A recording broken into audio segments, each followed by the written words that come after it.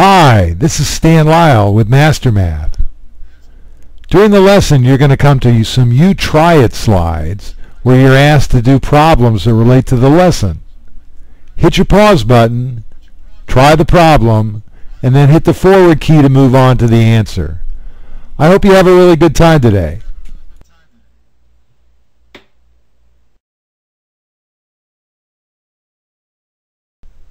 Today we're going to talk about the number line and the coordinate plane.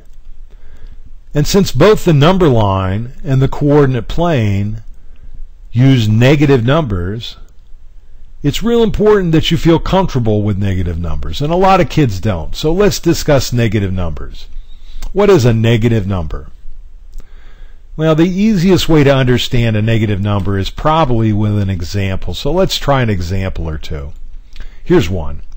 You have no money and you want to go to the movies. Your dad agrees to lend you $10 and you spend every penny of it on tickets and popcorn. How much money do you have now? Well, if you reached in your pocket, you'd have no money. You'd have $0 in your pocket. Does that mean that you now have $0? Well, ask your dad about that. He'd say, you don't have $0. You've got less than $0. You owe me $10. You don't have $0. You've got minus $10. Or how about this one? The temperature was 6 degrees, but a cold front arrived and the temperature dropped by 16 degrees. What's the temperature now? Well, let's look at this on a number line. We could plot that initial temperature of 6 degrees. We could go to the positive side of the number line and put a dot at 6. Now the temperature is going to drop by 16 degrees. That means we're subtracting 16 degrees. We're moving towards the negative numbers. Well, first we need to move 6 numbers to get to 0.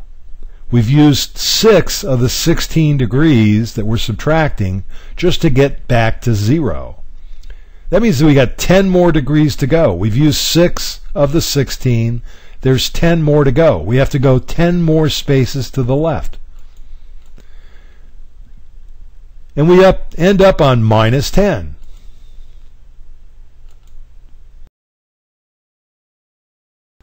Did you realize that every number has an opposite number? That's right. 14 has an opposite number. Minus 14 is the opposite of 14. Why is minus 14 the opposite of 14? Well, it's because they cancel each other out. If I added 14 and minus 14, that's the same thing as subtracting 14 from 14, and 14 minus 14 equals 0. They've canceled each other out. You're back to the origin. We could look at this on a number line as well. Now, on a number line, the 0, which is usually in the middle of the number line, is called the origin.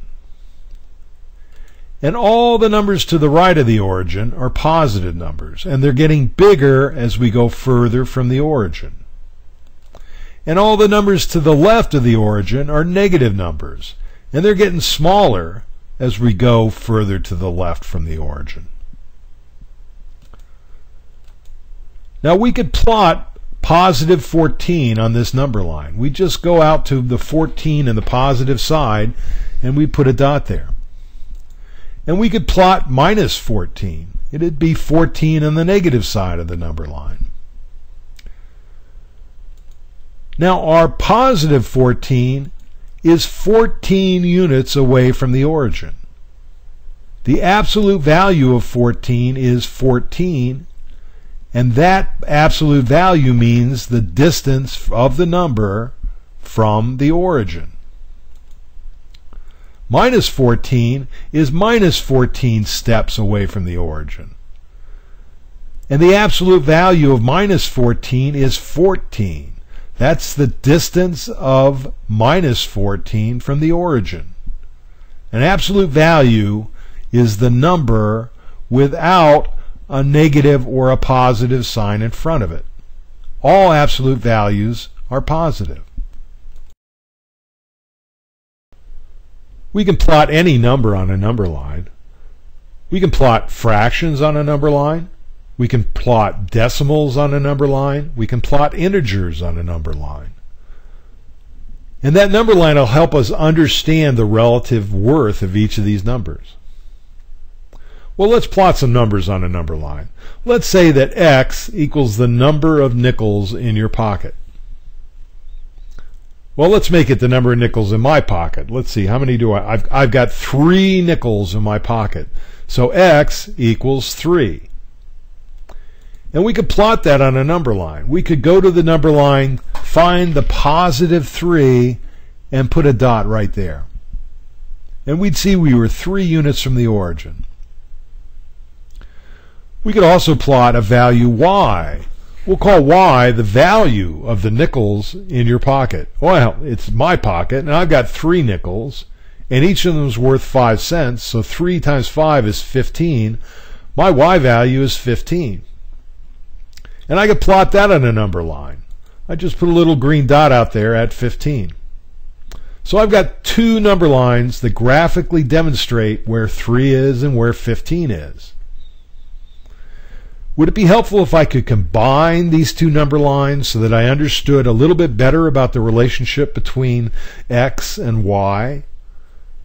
Well, a lot of people think so, and you're going to be doing this the rest of your math career, so I guess it's important to both of us. Let's look at a coordinate plane. A coordinate plane is just a couple of number lines that have been combined. We have an x-axis that runs horizontally, and it's just a number line. And then we get our y-axis, and it's the same y number line that we had up above, except we've turned it 90 degrees. Now we've lined these 2 number lines up so that the 0 on the x-axis is at the 0 on the y-axis. We call that the origin, where the x-axis and the y-axis cross. The x value is 0 and the y value is 0. Now we could plot our value of 3 on the x-axis. And I've done that with that little green dot. We could also plot our value of y, which was 15. But we could also combine those 2. We could create one dot that represented the x value and the y value. This one dot would represent how much money you had if you had 3 nickels in your pocket. We could take that x value and go up to the level of the y value, 15, and then we could take the y value and take it to the right until we reach the value of the x, or 3, and we could put a dot right there. And that would be at the ordered pair 315. An ordered pair is a description of a point on a coordinate plane. And we put within brackets the x value, and then a comma, and then the y value. 315 identifies the point on the coordinate plane where x equals 3 and y equals 15. Now there's some terms that we use to describe the coordinate plane.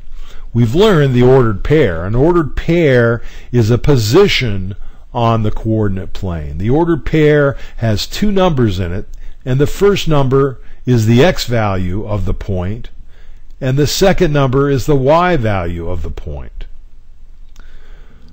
There's a couple of other ways we can describe the portions of a coordinate plane.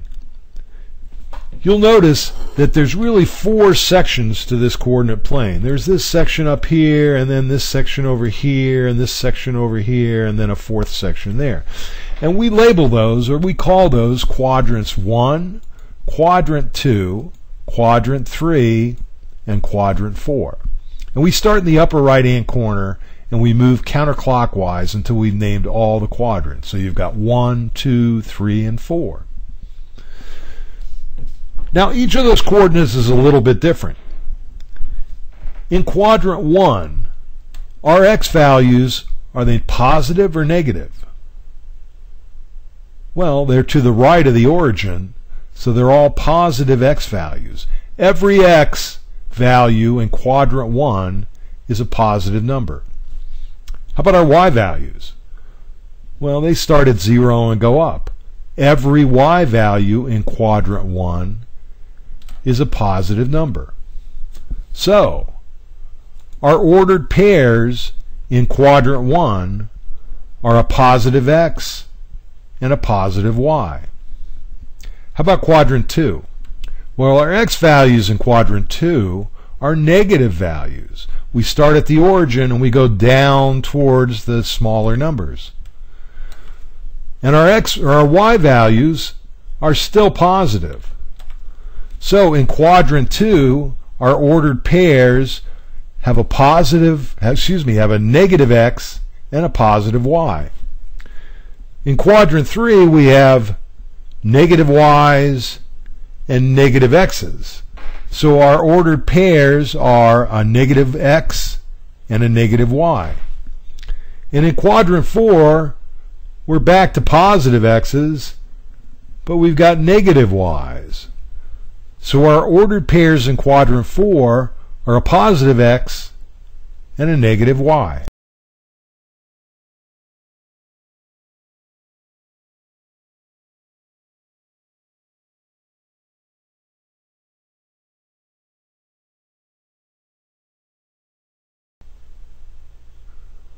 If we subtract 12 from the number represented on this number line, what number do we get? And where does it fall on the number line? Well, the number that we've represented on the number line is 0. Now if we're going to subtract 12 from 0, that means we're going to go to the left towards the smaller numbers, towards the negative numbers, and we're going to go 12 spaces to the left. 1, 2, 3, 4, 5, 6, 7, 8, 9, 10, 11, 12. And we could plot that number right there. That would be 0 minus 12, which equals minus 12.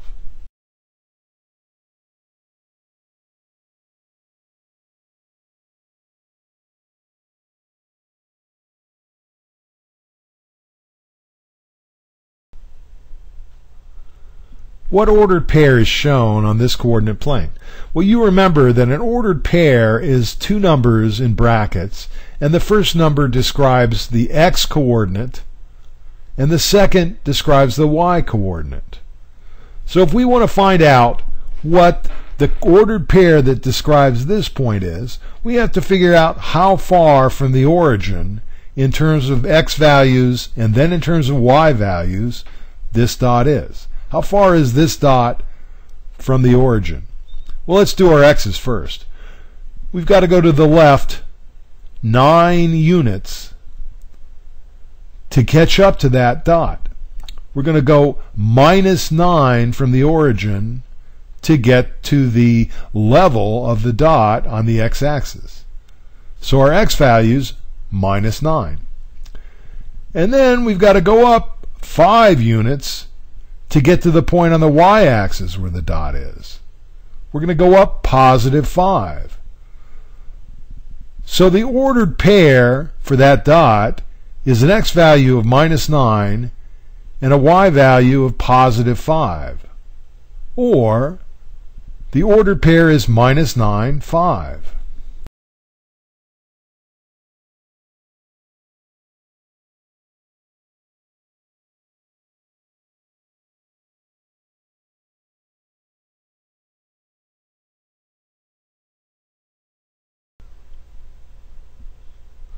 Plot these ordered pairs on the coordinate plane.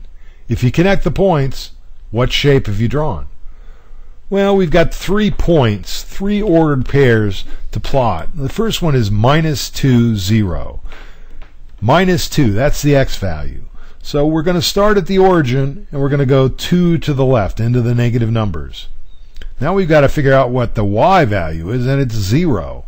0 means we stay right there. We don't go up, we don't go down. We stay right at the x-axis, and we'll place a dot right there. Now the second ordered pair is 10, 0. Well, the x value is 10, so I start at the origin. I start at 0, and I move 5, 10 numbers to the right. Now my y value is 0, so that means I don't go up and I don't go down. I stay where y equals 0. Y equals 0 right there at the origin. So 10, 0 would be right there, and I'll put a dot right there. And my third ordered pair is an x value of -2 and a y value of 8. So I start at the origin, and I go 2 to the left till I get to -2, and then it's a positive 8, so I'm going to go up on the y-axis to 8. Then I'm going to put a dot right there. Now, if I were to connect those dots, I'd have a right triangle. Well, that's our lesson on the number line and the coordinate plane. Now it's time to test your skills. Go to www.mastermath.info and download the worksheet on the number line and the coordinate plane and try your luck there.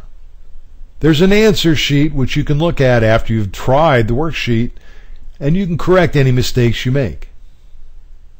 After you've done the worksheet, go back to Master Math and try the quiz on the number line and the coordinate plane.